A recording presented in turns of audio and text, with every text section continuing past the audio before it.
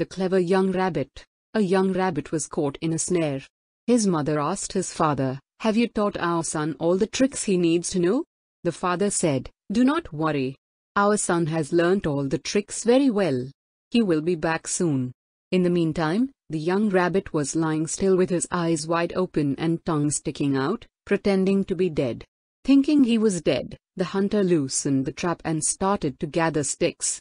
The rabbit quietly stood up and hopped swiftly back to his family.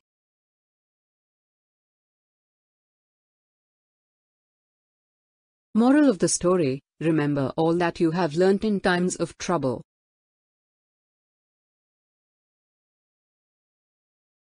Overconfidence can kill. A lion met a jackal near the lake. The frightened jackal said, "Don't kill me, I will be your servant." The lion took him home and fed him daily. Once, the jackal boasted, "Today I will kill an elephant for you." The lion warned, "You can't kill an elephant as it is big and strong." However, the jackal did not listen and sprang at an elephant. The elephant caught him in his trunk and crushed him. The lion saw the dead jackal and thought, "He is dead because of his own pride." Moral of the story: don't be overconfident.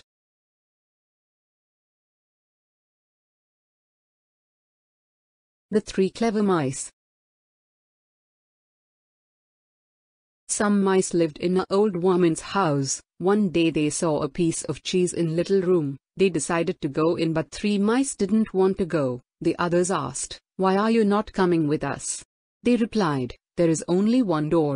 If it closes, we will be trapped." When the mice pounced on the cheese, the door closed. It was a trap set by the old woman. The three little mice quickly ran to their holes. Moral of the story: it is silly to be greedy and put ourselves in trouble. The Hare and the Falling Sky. A hare was sleeping under a tree. Suddenly a ripe fruit fell to the ground, making a loud noise. The frightened hare thought this the sound of a crack in the earth's surface. "The universe is coming to an end." He screamed, "Run! Save yourselves, the earth's surface is cracking." The animals panicked and ran. Then the Lion King said, "Hare, take us to the place." When the lion saw the fallen fruit, he said the sound was only that of a fruit falling. The hare was embarrassed. Moral of the story: never jump to conclusions.